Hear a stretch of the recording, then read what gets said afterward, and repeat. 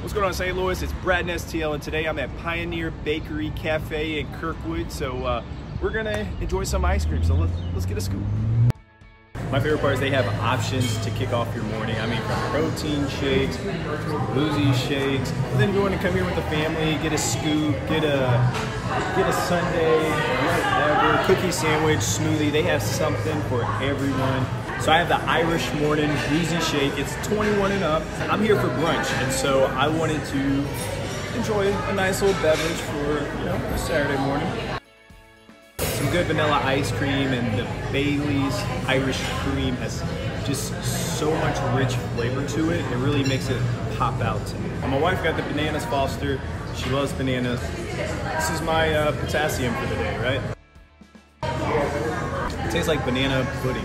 Wow. This is a boozy shake? Oh my god.